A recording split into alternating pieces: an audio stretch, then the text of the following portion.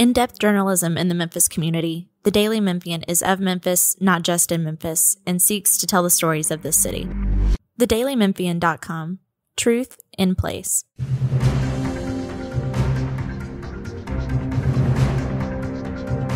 I'm Bill Dries with the Daily Memphian. We are joined by Shelby County Commissioner Henri Brooks and her attorney, Van Turner, who is a former county commissioner. We record this Friday, February 16th, 2024, and this is On the Record. We're here to talk about something other than the county commission or government, at least local government.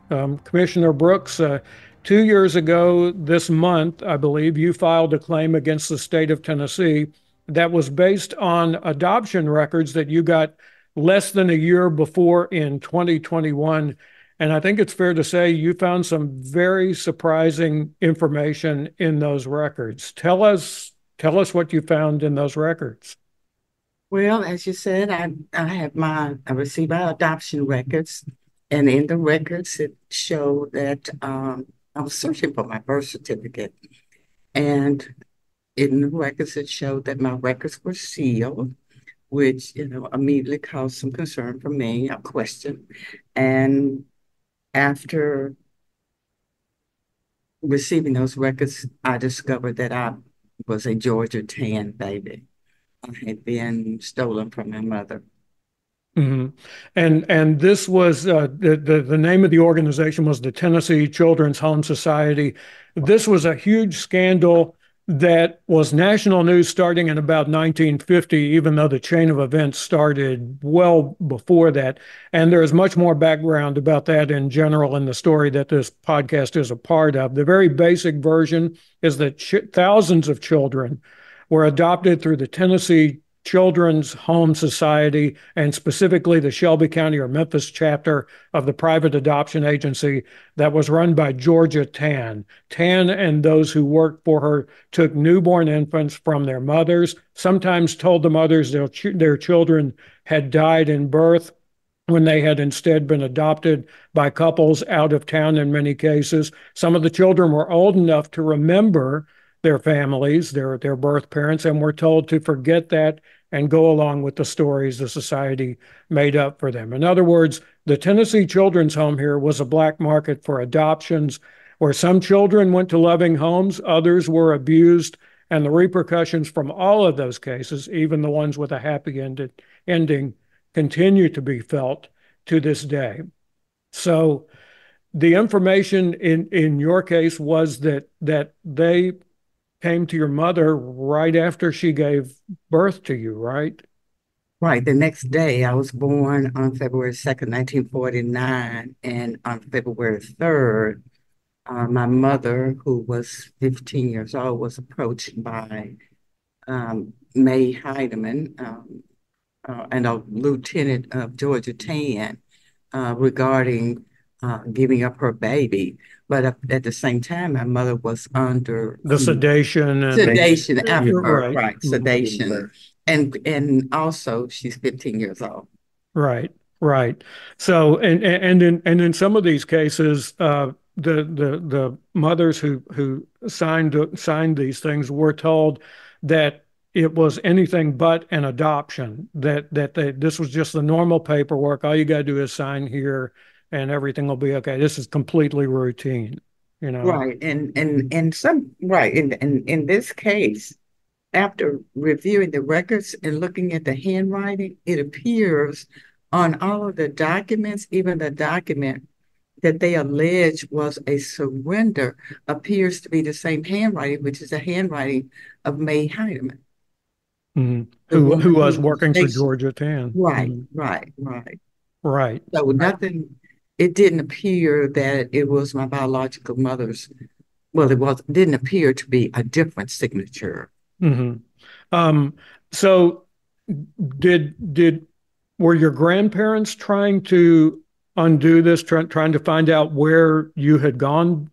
My grandparents, Florence and Alfred Rodman, they approached May Heidemann at one point, and then at another point they asked about the baby, and they were given the runaround. They were told you needed to come back, and fill out an application.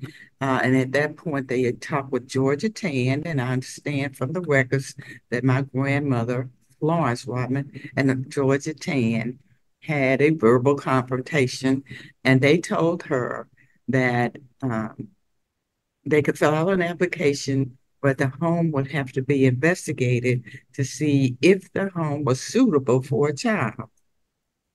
Now, what sense does that make? Okay. Mhm. So they filled out the application and waited and waited and waited. They never heard. So they called, when I called back, they went back to see them. And once they went back to see them, they were informed that the child had been placed in a nice home. That And their that, home was unsuitable. wow. Wow. This is all. So, I mean, I can only imagine what you must have gone through. I really can't imagine finding out all of this. I mean, you knew you were adopted, right? No, I did not Oh, you know. I didn't. was Okay. 73 years old. I did not know that I was adopted. And it was only on one occasion that I'd heard that when I was really, really young. And the person that said it in jest. And of course, I asked my adopted mother, I told my adopted mother what she said. She was older than me. She was a cousin also. And Mhm. my adopted mother, who I loved at the time, she said, "Oh no, don't worry about her. She's crazy." And that was the end of it. This is a lot for anyone to find out, I think. So, Yeah. so you pursued this at Yeah. some point a couple of years ago. You found out, right? Right. And I was after just researching in the Memphis Library. I mean, the Memphis Room at the Ben Hooks Library. Did a lot of research and got a lot of information about Georgia Tan and all of the things that she did. And then I was able to get some of my records uh, from the Tennessee Children's Services, post-adoption services, and it became even more concerning after it was so difficult to get the records. If I was adopted, I want to know, why can't I get my records? I mean, I'm 73 years old now. My adopted parents are deceased. No one knows anything about this. You have the information. Could you please send it to me? Well, on February 5th, 2021, they sent an acknowledgement letter saying that they received my request for my birth certificate and my adoption records and all that. And then they wanted to charge me $150 to get the information. Now, all the time, they knew that I was one of those victims of Georgia 10 because those records were sealed in a special place. well, the interesting thing is, I went to the Memphis room in preparation for this, Mhm. and they pulled out a box that had some information, including a report from 1951 that the state Right. did on the home. And in one of the files, there were also some listings of adoptions that were from 1948 through, I Mhm. think, 1950, Mhm. and the Rodmans names were on there. Your grandparents' names were listed. It was just a partial listing of Mhm. it. But when you mentioned the name, I remember seeing that in this file of photocopies that they had in the Memphis room.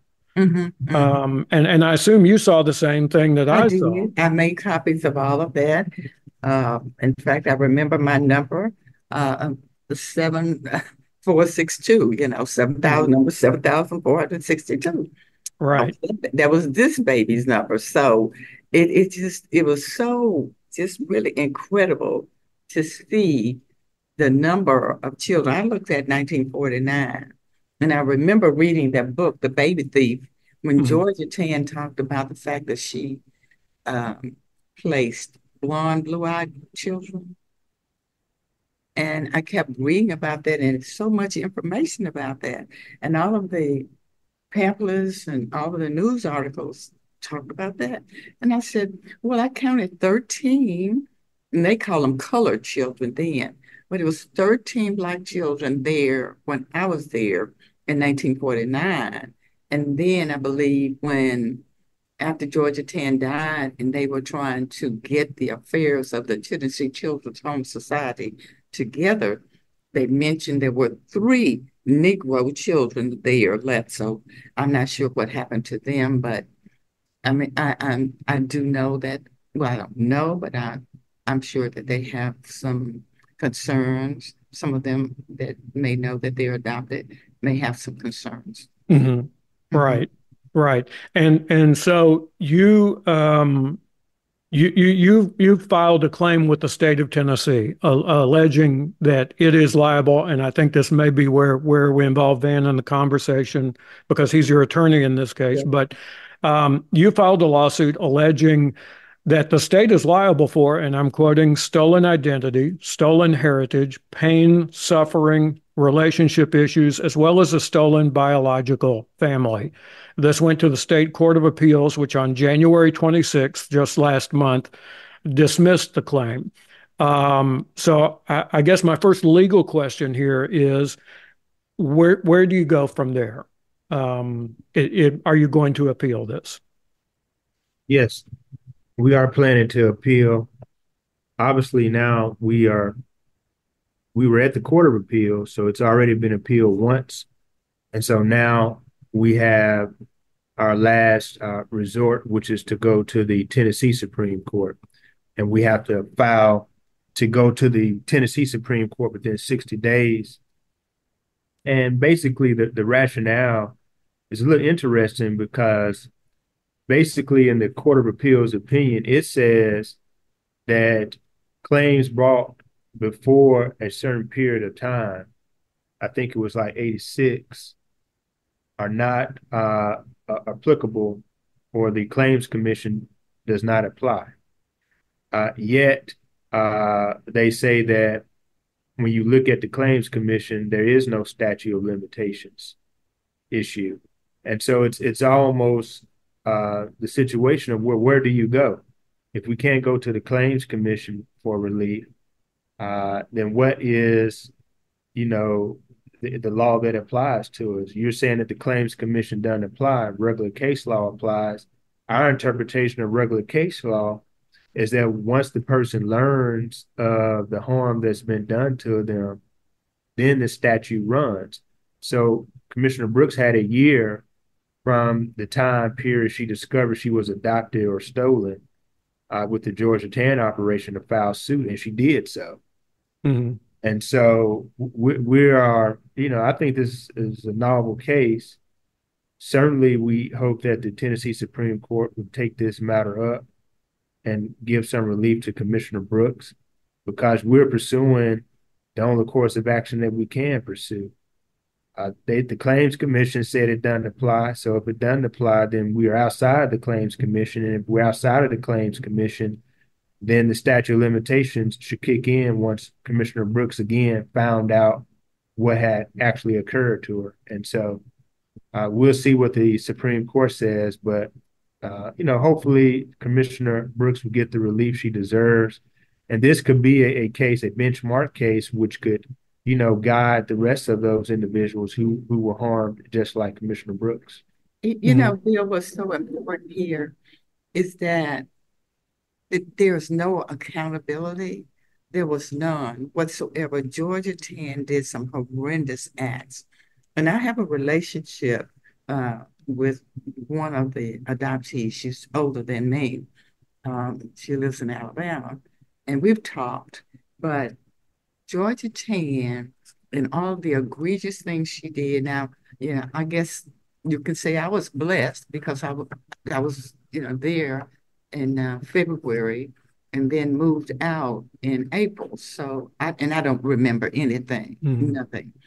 But I've talked to some people who do remember some things, and they were horrendous. But the legislature had been forewarned about the activities, the egregious, illegal activities of Georgia 10. Judge Bates sent more than one letter advising Governor Gordon, about what was going on. Special Investigator Robert Turner, what's his name? Robert Taylor, was appointed by the governor to investigate, and he had an exhaustive investigation listing all of the facts, not all of the facts, but information from firsthand witnesses, documents, and some adoptees about what Georgia 10 was doing. And it was a black market baby ring. And Georgia 10 had so much cover from so many influential people here in Shelby County. And so she was allowed to get away with it. So she did a lot of harm. And of course, she died 2 months before the investigation was publicized. But afterwards, it was obvious that the legislature wanted to protect itself as elected officials because they sealed all of the records of Georgia 10 victims. Mm-hmm. Yes, the judge you referred to, Samuel Bates, who was a probate court judge here, he went to the state with his concerns, I believe, in 1945. In 1941, a state agency that was kind of an accreditation organization had dropped the Tennessee Children's Home Society Right. from its list, had said, you're not a member in good standing of this organization because of your practices on this.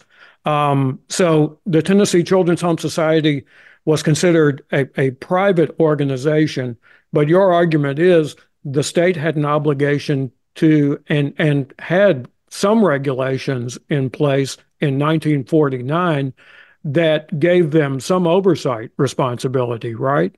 Right, absolutely. They were funding the Tennessee Children's Home Society to the tune of, at one point, $120,000 a year, and they had licensure requirements by the state of Tennessee, and in so many documents they're referred to as a state licensing, not a state, but a state or branch of a state children's child placing society, Mm-hmm. child placing organization. It's just so many references and so many different documents that indicate there was a relationship between the state of Tennessee and the Children's Home Society.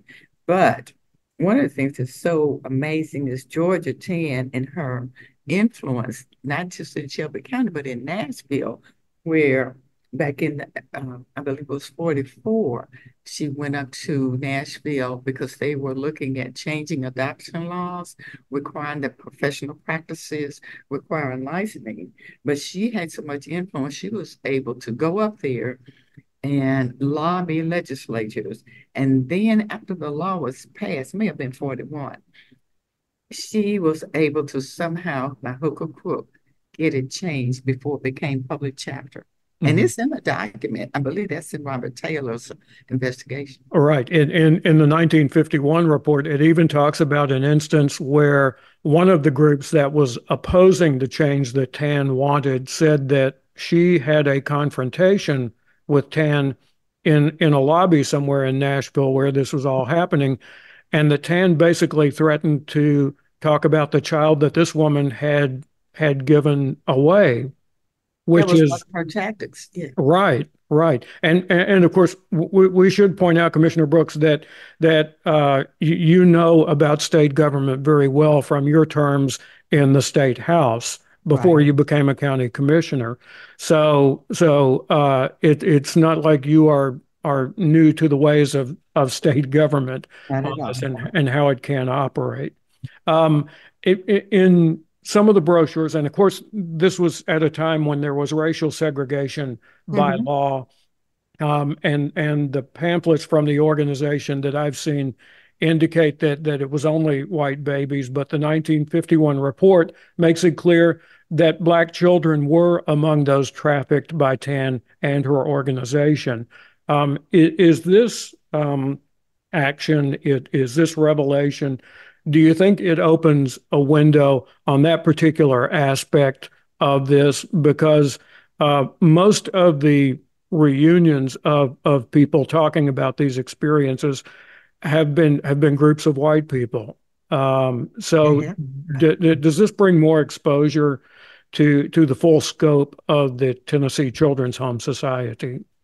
I think it does, and I think with what we're doing now would be helpful, particularly to some who were there when I was there, who would be my age, which is 75, and maybe some 74, some of them, and some of them may be in the same situation that I was in, not know.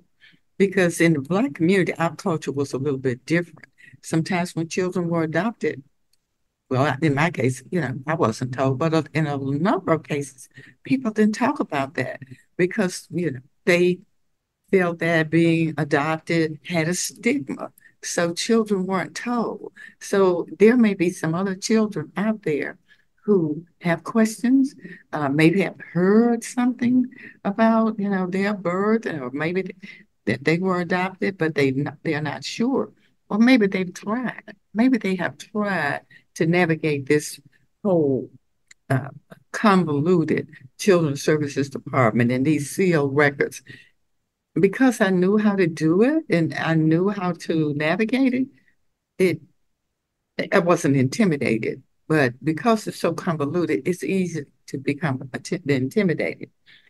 I hope that we'll be able to maybe help some people who are interested in getting more information, facts about their birth, uh, help them to be able to navigate the process and maybe answer some questions to some people who just needed some answers. Right, right. Is it possible that there could be legislation in Nashville to deal with this? You know what? I'm going to say this. The state has been so quiet on this for so long, and the resistance that I got, I couldn't, I even asked for search assistance to find my biological relatives. They said they couldn't give me after a certain period, I forgot what it was, a certain date. Search services were no longer offered, so I'd have to do it on my own. Now, the legislature sealed the records. No one was held accountable. Nothing has been said. And of course, this is all to make sure that they protect their image. They do not want the image out there that they put the lives of children or ignore the lives of vulnerable children, so that this woman who they had been put on notice was a black market baby thief was continuing under their watch. So that's a cloud there. That doesn't look good. I do not believe that this legislature would take that up because they do not want to open that up and have anything reflect negatively on them. Even though they weren't involved, it's the legislature. It's under that cloud, right? Van, what do you think about that? Yeah, I think so. I mean, they pretty much are exposing themselves to litigation, which could go back decades. This would be the floodgate, but it's the right thing to do. And so perhaps there's a way to fashion it to where there's some form of an apology or some form of relief that perhaps is something that financially makes sense. When you sue the state, there's the Torts Liability Act. So there's a cap on tort claims, theory being if they didn't have a cap, people will be suing the government all the time and the government couldn't function because of all the lawsuits that would, constantly come at the government. So I don't know what can be done, but I think something should be done by the state legislature, and perhaps some of the legislators would take this up and pursue it. I think it's bipartisan. As stated, it appears that most of the children which were affected were white children. And so, this would mean that this would cross racial, ethnic, as well as religious lines, because in consultation with Commissioner Brooks, there were Jewish and Christian young people who were part of this situation as well. So this is multifaceted. It crosses all barriers and lines. And so this should be bipartisan legislation, which could hopefully bring some relief, not only to Commissioner Brooks, but so many others who were ill affected by this operation. Let me add one thing about that too. People think of, when you sue the state, and of course, I want to get whatever the state is supposed to do. I want them to make it right. But what is it so important when you deny a person who's in my situation, and you learn, what they've gone through, and the history of Georgia 10. And then when they come forth and say, I'm one, I need you to make this right with me.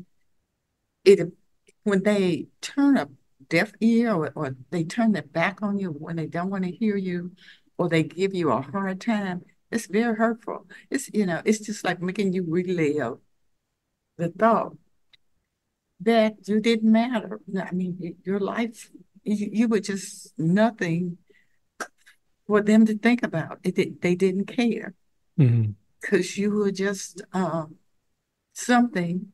I mean, Georgia 10, you were just a product. So you're still being treated that way.